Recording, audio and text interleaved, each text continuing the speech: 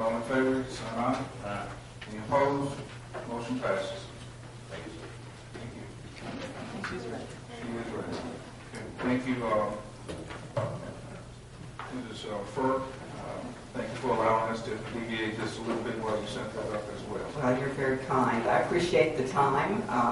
Recently, I believe you had some demonstrators who came and presented some what I consider misconceptions or misinformation to the board, and I'm just here this morning to show you some statistics and show you what is actually happening at the library. So,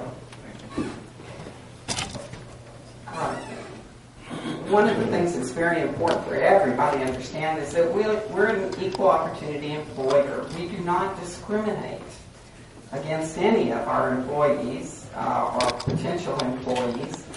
We've had a long record of equal opportunity hiring. Carolyn McCallum, the previous library director, was one of the first African-American librarians in the state. And certainly Charlotte Moman, who has been integral to these hiring processes.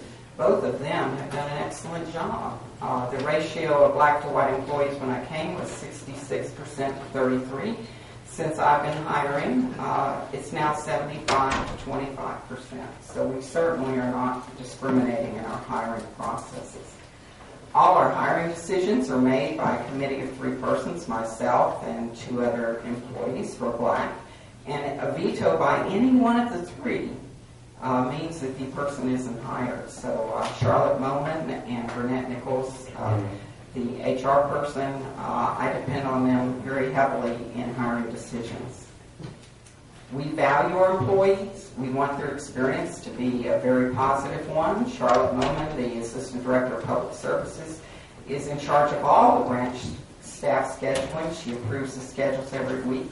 We want all our employees who work 8 hours to earn their 1-hour lunch and 2 15-minute breaks. I can tell you I'm pretty insistent upon that, and if Ms. Moman is aware that someone isn't getting their breaks, then all she has to do is make the HR director and myself aware of it, and we'll certainly work with her to get that fixed. We offer staff training 3 times a year. Previously, customer service training was the only training that was offered to anyone, and all staff had to take it, and they did this quarter after quarter, year after year. They really weren't training in much except customer service. And since I've been there, I've tried to make sure that the federally required training in drug-free workplace, sexual harassment were offered, and of course we're working on anti-bullying and safety training. Safety training is so important. Customer service training is still required for all new employees and anyone at this moment thinks needs it. The library grievance process is available to everyone. The only thing we ask is that the aggrieved person go ahead and make the grievance on their own behalf. The individual who was here and spoke to you was trying to make grievances on behalf of other people, and our board attorney just won't let me allow that under our policy. We certainly have a complaint procedure. Anyone is certainly welcome to complain, and I deal with all complaints promptly.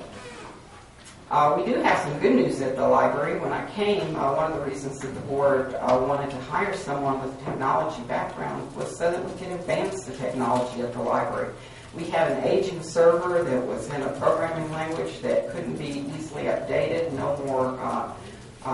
No more advances were being made, so we migrated that this year to a state-of-the-art Oracle system. We have a service option that allows anyone to communicate with the company and immediately tweak things that need fixing. Coming on February 15th, and this is a project we're very proud of, we have a new state-of-the-art catalog, online catalog that's coming out. It's going to appeal to all ages, but particularly to young users. It has a Google-like search interface and social media integration. And we'll have email and text message delivery for library overdues and holds. And we're even planning on sending out a 2-day pre-overdue notice to let you know your books are coming due in 2 days. I think that's going to be very popular. When I came, the auditor's report to the library did include some recommendations for improvements in what we do at the branch libraries. We are writing all of our cash transactions down by hand.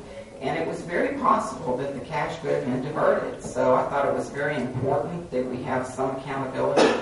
So we have a new point-of-sale cash management system that's coming in April. The system will allow credit card payment both in person and online, and it will also tighten that internal control because we'll be getting reports from the system every single day when the branch manager is wrapping up the day. We also, and this is very exciting, we'll have a new website soon. I love Miss Welty, but that is not the most attractive picture of her that I've ever seen. And our website has been the same since 1998, I understand. So this change is very much needed, and we hope to have that new system up and running in May, if not before. Other projects that we're working on, I've been working with the Jackson Public Schools on an initiative so that when a child registers for school, we want to see the parent who's there also get a library card for that child. So I've been meeting with the school system, and we hope to have that in the works by spring. We want to have online library card sign-up so that you can go online and enter your information and then come by the library and pick up your library card. We hope next year to have online meeting room reservation, online library event reservation, and online reservation for the summer reading program, as well as a virtual online summer reading program. You know, the library has to change. With working parents, they don't have time to bring the child. Most of them work, and a lot of kids are missing out on a very valuable summer reading program. So we hope to have a virtual online version of it so that kids can participate at home by computer and in the evening or whenever they can log on to enjoy the summer reading program. I was able to visit all 15 library branches within the first 6 weeks I was here. I did an in-depth maintenance and safety concern survey of those branches. I found that there were 5 city libraries that had extensive roof leaks. We had buckets in the ceiling. When I asked the employees, how long have these buckets been in the ceiling? They said 2008. And I said, 2008? This is not good. There was mold in the building. Eudora Welty Library had quite a mold infestation. And so I worked with the city, and we were able to get the 5 libraries, Medgar Evers, Charles Tisdale, Richard White, Fannie Lou Hamer, and Eudora Welty, dried in with a temporary dried-in roof, and crews came into the library to perform extensive cleaning with biocides.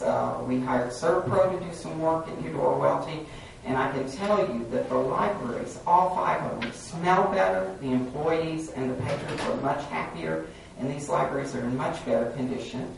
The city will be coming in later, we hope, within the year, to have permanent roof repairs and replacement done.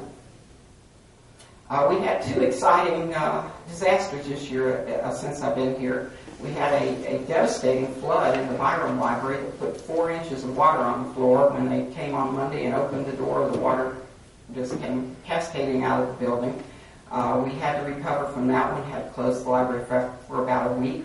We were able to do that, and we had a sewage flood at Eudora Welty Library that came about when one of our patrons flushed a pair of boxer shorts down the sewer lines, and that went about 40 feet and backed up sewage into the meeting room, offices, the kitchen, in the meeting room. It was quite a mess, and it took us almost 2 months to clean up from that. I can tell you it's all been cleaned up and repaired, and the restrooms have never looked better. The library carpets had not been cleaned in the 3 largest libraries, William Morris, Eudora Welty, and Quisenberry, for I don't know how long. This photo is from Quisenberry, so those carpets have all been cleaned, and we have a systematic program now where all library branches will have their carpets cleaned at least 1 time a year and more often if needed. This is a photo of a very exciting project that we've been working on with the West Side Senior Group. You know, they needed a place to meet, and funds were not available to build a meeting place for these seniors, so we adapted our Golden Moor Library, and this is a picture of the actual furniture that was purchased for there. This is special furniture that breaks down, the tables tilt, they stack together, and this allows the branch manager and the staff at the library to clear the room so that in the morning we can have a Head Start story time. Then the seniors will be there from 11 to 3:30, and when they're finished, we can then rearrange the room for the teens to come in the afternoon. So I'm very proud of this project, and I believe they're also going to be doing Meals on Wheels out of the library meeting room, and we're very happy to partner with that group. We addressed a lot of safety concerns at the branches. We had 3 locked fire exit doors at Tisdale, 2 of them in the teen center. So we immediately got push bar doors in there, and we're doing regular inspections to make sure that we don't ever have locked fire doors. We've had unsafe entrance doors to the door welty. Don't have many people in wheelchairs or on walkers come through those doors because they're just scary. So we've worked with a company, and we should have those replaced in the next 3 weeks, we hope. I found in my inspection that there were lots of electrical closets that people had put books and papers in. That was pretty universal in all the branches, so we're working on getting all those cleaned out. And a lot of out-of-date fire extinguishers have been updated as well. Liability issues have been addressed as well. We had an amazingly high amount of workers' comp cases. In fact, it was almost impossible. We had 39 firms we asked to bid on workers' comp, and we only got 1 bid. So I put a new policy in place that says that we have to be very careful about who's lifting things, and we worked with our workers' comp insurance company to make sure that number is going to be going down rapidly. We also have asked Charlotte Moman to work with me on a comprehensive safety plan. I found out that there were no evacuation routes posted in the libraries, and that they haven't had fire drills in quite a while, like 6 years. And so she's going to be working with me to put those safety drills in place and make sure that the evacuation routes are posted in all libraries. We also had a shooter in the library training session for our staff, and one would like to think that it couldn't happen in a library, but if it's happening at malls and everywhere else, I think we have to be prepared. So we're trying to give our staff instructions on what to do, and also what to do in the event of fires and tornadoes at the library. We've been developing renovation, repair, and refurbishment plans for our 3 libraries that need it the most, which are Richard Wright, Charles Tisdale, and Eudora Welty. Eudora Welty is 28 years since they put the furniture in the building, and the building is really dilapidated. The furniture is so low that most senior adults can't get out of it. Once they get in the chair, they can't get up. Our children's area there has no furniture for children. All the furniture is for adults. And in general, the building just really needs to be refurbished. And here's some circulation figures about how our circulation has dropped dramatically at Eudora Welty Library. It was 104,000 in 2003, and this past year it dropped to 53,000. And we have to look. We have a lot of people who are just missing. They're no longer coming to Eudora Welty. We certainly haven't seen anyone in wheelchairs. The blind and hearing impaired are not there because our buildings are not ADA compliant. We're not seeing young families with children. Toddlers and juveniles have pretty much dropped off. About all we get are daycare centers now coming in for story time. We have no teen area, no place for teens and tweens. The senior adults and elderly population has dropped dramatically. And we're just not getting many adults who are living and working downtown coming into Welty Library. So we do have a plan, and the library board will be addressing that this next board meeting on Wednesday. And I did want you to know that we do serve the homeless. It's something I take very seriously. My husband is a minister, and when we were in seminary in New Orleans, we regularly volunteered at the Brantley Center. I really care about the homeless, and the library does serve their needs. And anybody that tells you that the homeless can be barred from a public library does not know library law. They cannot be barred from a public library. In the library that you have, which you can be very proud of, we have a conduct code that is not based on a person's appearance in any way. Unless you do something that's on our list of things that are unacceptable, such as smoking in the building, or if you're inebriated in the building, you're welcome to stay. We do not have a policy at all that would ever exclude the homeless, nor would it be legal. In fact, this past December, at my invitation, the library staff voluntarily contributed over 100 items of glove, hats, shoes, coats to the Gateway Mission for the Homeless, and we donated a large amount of food from staff training dinner to Grace Place. So we take our responsibility to serve the homeless pretty seriously. We do offer an employment lab for anyone who needs help finding a job, and we have several homeless people who have found jobs as a result. We offer hot coffee on cold mornings and even have a movie matinee that we have planned largely for adults who have a lot of time on their hands.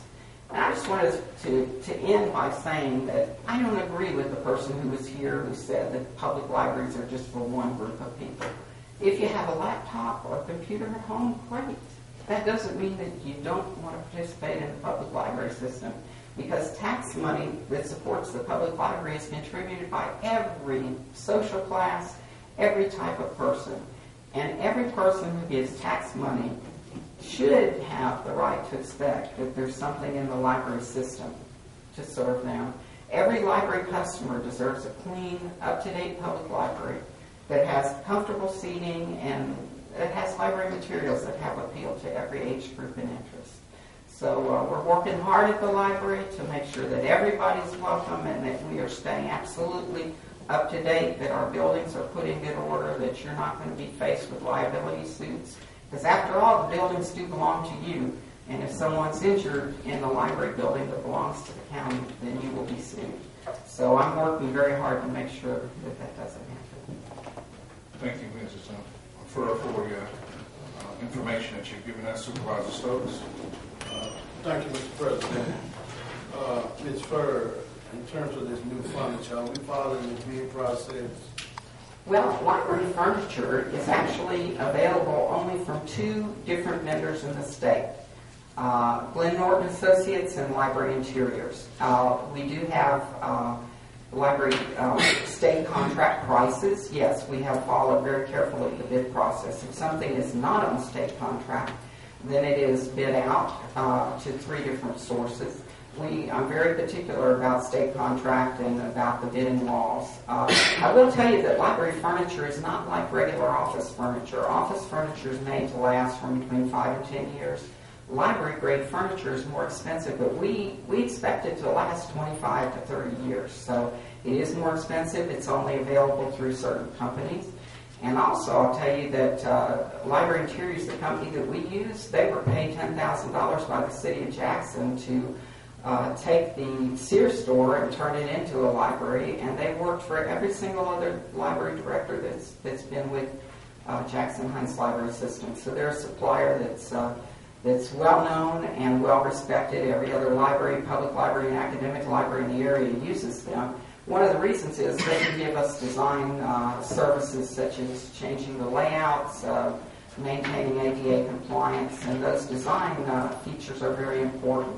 So we're looking at a completely different space needs plan for Welty Library, and largely it's with the help of a library designer from Library Interiors. So the answer is yes, that we are following it. Oh, yes, always. Secondly, you did come from Hancock County, is that correct? Yes. Did you get a recommendation from Hancock County? Did I what? Did we get a recommendation from Hancock County? I don't know that the library board ever asked for one. I did have a recommendation from from an alderman from the city of Waveland, and the board thought that was really kind of neat because they'd never seen a politician recommend a librarian before. Did we get a recommendation from Hancock County? If so, can we get a copy of it? And I was the chairman of the search committee, and we did. Can we get a copy of it? Yes. Thank you. Thank you, Mr. President. Thank you. Supervisor Grant. Thank you very much, Mr. President. Mr. Furr, my question deals with the satellite office at the Jackson Mall and possibly a satellite office at the Metro Center. Where are you in terms of planning or implementation as it relates to those 2 properties?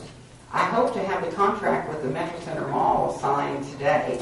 We're opening up a Metro Center? Metro Center Mall signed today. We're opening up a Friends of the Library bookstore location, and I hope that we can turn it into a full-scale library branch within the next 3 to 6 months.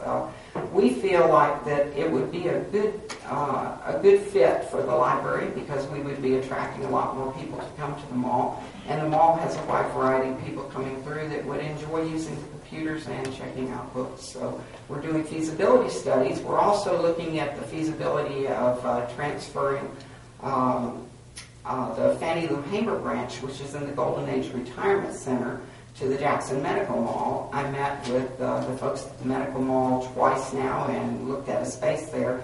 The Golden Key Retirement Center, the library is so small and we're really limited. We can't offer evening or Saturday hours there, and it's difficult for families to get in. So we think that the Jackson Medical Mall and the folks at the Medical Mall are pretty happy about the idea that we could perhaps move the branch there. I hope it works out. Thank you. Thank you very much for presenting the information to the board. Thank you. Administrator Davis. Thank you. Next on the agenda is a budget